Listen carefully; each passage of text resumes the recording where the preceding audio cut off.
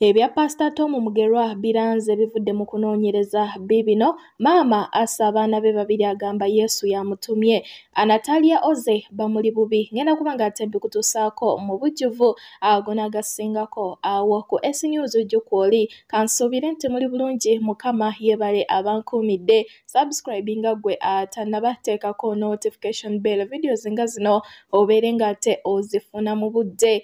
Olunaku olwaleero birthday ya Zari Hassan the boss lady era ng'ono yazalibwa mu 1980 awezezza emyaka 42 egy'obukulu. Happy birthday, may you age gracefully and may all your wishes come true. Na mwenna abazalibwa olunaku olwaleero mbagaliza birthday ennungi bamikwano. Ate ku side ezene wa Dr. Kiza Besigye hono akyaliddeko Honorable Betty Namboze mu ddwaliro e New York mu America jajjanjabirwa okulaba embeera gy'alimu. Besigye agamba nti embeera y'omubaka Betty Namboze ezzaamu amaanyi. Ate ku side ezene wa Anatalia Oze hono avuddeyo n'alabula omuntu wamubba agamba tino baakamubba emirundi 2 mu myezi 2 basooka kuwambwaze butwa naye agambye yenna akikola ekinaamutuukako teyejjusanga bye biri ku side ezeeyo. Ate ye Minisita Nobert Mao avuddeyo n'agamba nti kyekiseera buli gwe kikwatako asituukiremu okulaba nga bannayuganda tebaddamu kukukusibwa kutwalibwa mu mawanga g'Abawalabu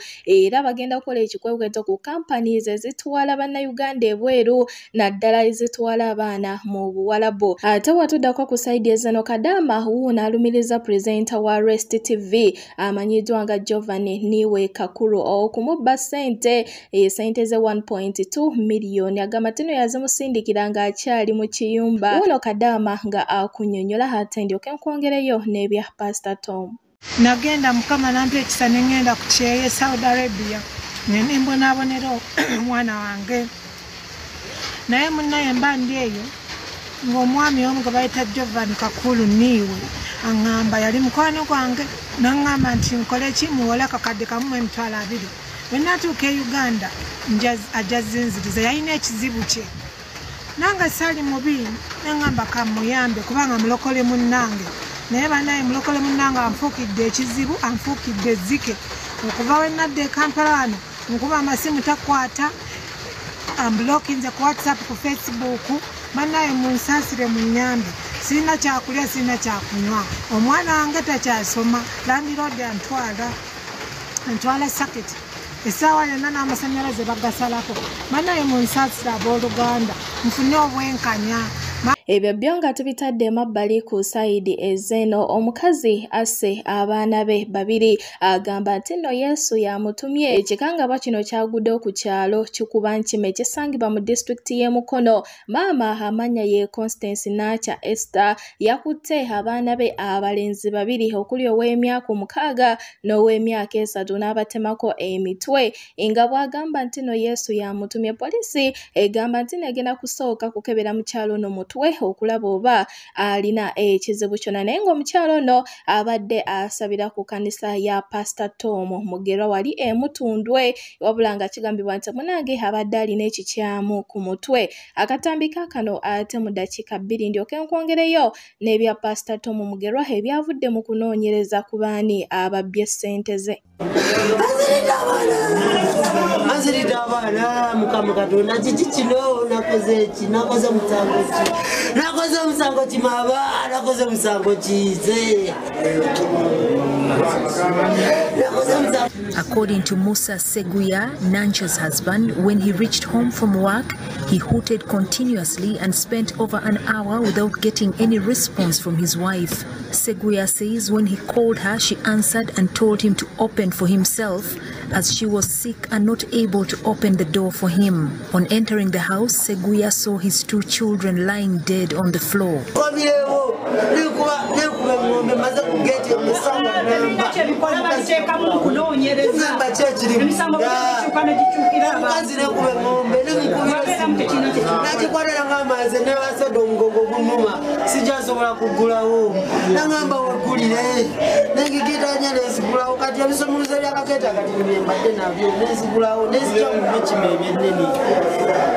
Musa Seguya noted that Nancha has been a prayerful woman and that she always went to Mutundwe Pastor Tom Mugerwa's church.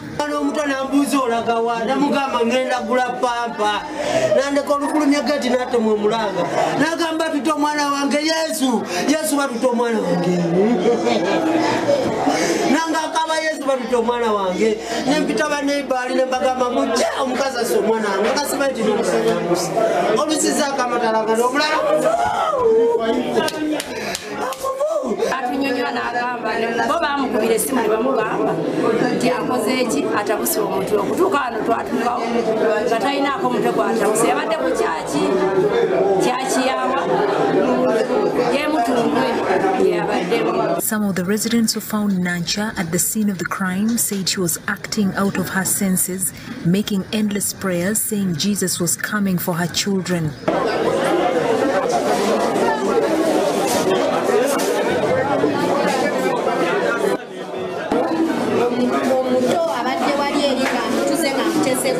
Bambi abatoka tusabe Mukama Katonda ate abawe ekiwummulo eky'emirembe bambi agumye ne famire yaabwe mu kaseera kana akazibu ke bayitamu.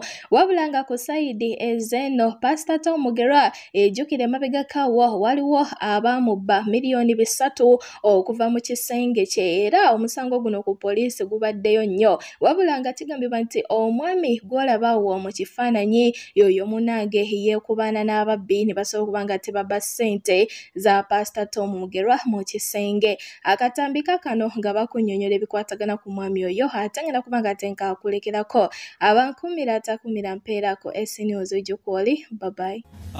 Omukulu bamubbyeko obukadde 3 nga bonnyonnyodde. Kyabadde kitya? Personal assistant we bano bakadeide abakwasi b'ebisawo abawuzi b'obunyama Pastor ali amwesiga mvubuka munyankole aveeyo mu Isingiro era nga amanya ge mu Bulamba ye Innocent Mukisa era aludde naye ebbanga oba gwadde mu kiso okugwa ku nsimbi era ndugwabadde mu kiso olaba Pastor yalemereddwa okulabika nti amugwa mu boofu ogwo gwe bayita omukisa gwe nnyini gwadde gutambulira naye seba abasajja bayina sente endiga zino tukaba bwavu zo zisolooza ziteekawo abapasita gwe ovanga ku musajja akwata obukadde 3 n'abutereka mu nju ezo ziba sente era omukulu ono Mukisa yabadde yeesolosezza nga bene documents nga agezaako okutetenkanya okuwayalinga obukadde obulala 5 so Pastor ndowooza we batandikidde investigations poliisi y'Ekabalagala ng'amaze okuloopa omukulu baamugya Isingiro nga yegulidde ddakataka n'ennyumba kapyata brand new ono gga yaleka abadde tamuwa ku kimu kya 10 abadde akyezibika amwawe buno bwa bulijjo oba toyinza kuŋŋa nti personal assistant wo kisawo n'afuna gundi ekubba gati jjukira bazze nga bakalondoozi kitegeeza yamupangidde omupango ne banne ne bajja ne bamenya ne bayingira omuntu watuukirako extent kitegeeza Pastor naawe obadde tomujjaamu Mukisa namwagadde sente abadde azinvestinze bulungi abadde aguze ettaka akuleka akafaamu akamotoka akamutambuza talina nnyo obuzibu kuba alaba gwe bw'ogenda mu ndigo zisikamu nnyo zikamamu ate ye tomuwa oyagala akola atya. Imagine personal assistant wafunira guts zigamba nti katukubbe kitegeeza ky'omwesi tekiwera oba tomufuddeeko kuba kati olaba Pastor bano osanga Pastor avuga emuluka ya bukadde tukaaga lunana naye nga personal assistant we naye ngatto egudde olubega asiiba ye yamumanyiza muvugira mu motoka ze lwafunyeeyo kagundi oba alina gyagenda travelinga nagamba emmotoka yiyo ngikuwadde namuwa amafuta oba naga ayiye amafuta kitegeeza bapasita abo abantu bakadeideyi bamugerwa naye alekerawo bwe muba muleyinga strategies ez'okufuŋŋana ssente mu bantu mutuula nabo gabako kasita zijja ate n'okukuba enkokola kati gabako imagine obukadde 3 bukadde 3 buli mu nnyumba olwo ziri ku akawunti mmeka ate remember back in time bamubbako obukadde 250 kati yewe yatuko reportinga ku police reporting obukadde 8 ng'atya okujjako ki omusolo bwe bato bwe bakola jukira kati teebereza babye 3 obwo butudde waka kitegeeza abadde mu preparations zitwala mu banka ezibadde mu documents kuba oli bwabba documents n'azitwala processing sente kitegeeza zino sente nazo obadde oteekateeka nteeketeeko ziwayalinga ku account yo Mbanjulire Hajjati Aisha Kaloddo omusomi ow'edduwa ng'onaakola ku nsonga z'amaka visa ziganye oyagala kugenda bweru akola ku kansolingi agoba amajinne saako n'ebintu ebirala bingi gwe ng'oli bweru oyagala kufuna butuuze naye biganye akwangwizaako mu nsonga ezo gwe amwetaaze mukubireko ku nnamba y'essimu eyo.